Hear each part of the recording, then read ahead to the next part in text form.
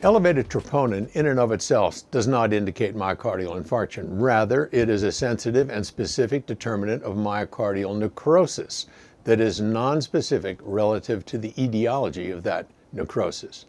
Now in JACC, there is a 2012 expert consensus document on practical clinical considerations in the interpretation of troponin elevations. The review goes into great detail on all aspects of troponin use in the care of patients, and clearly there is not enough time in 1 heart minute to cover all the essentials. But here's the short version.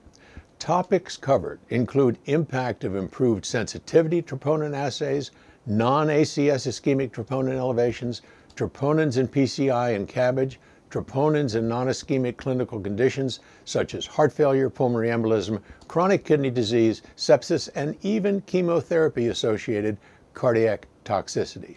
It's a big menu. This whole thing is carefully crafted and detailed, and it's a review that should be a reference for all of us who care for patients with cardiac disease.